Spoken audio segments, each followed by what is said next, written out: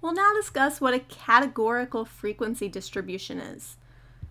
So first we need to know what a frequency distribution is.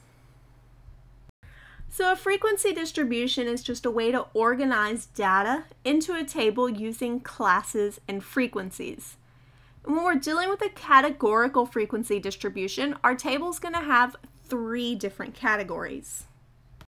We'll have a class, a frequency, and a percent. So the class comes from just the different types of categories we have of data. The frequency is how many times we see that data point. And then the percent would be the percentage.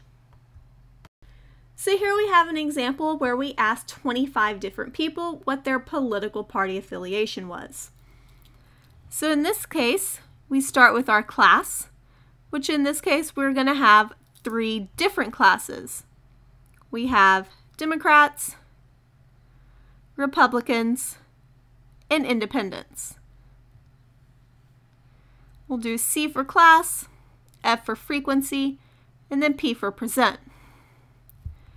So now I want to just count off how many D's I see. I see 1, 2, 3, 4, 5, 6, 7, 8, 9, 10, 11, 12, 13, 14, 15.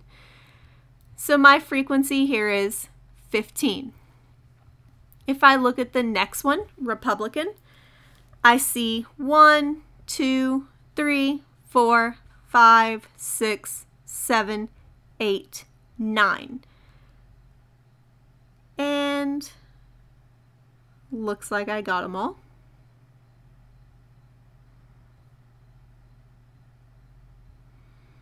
And then the last one is independent. So here we have 1, 2, 3, 4, 5, and 6. So now we have to deal with percents. Since we have a total of 30 people here, we just need to divide each of these numbers by 30. So 15 divided by 30 would give us 50%.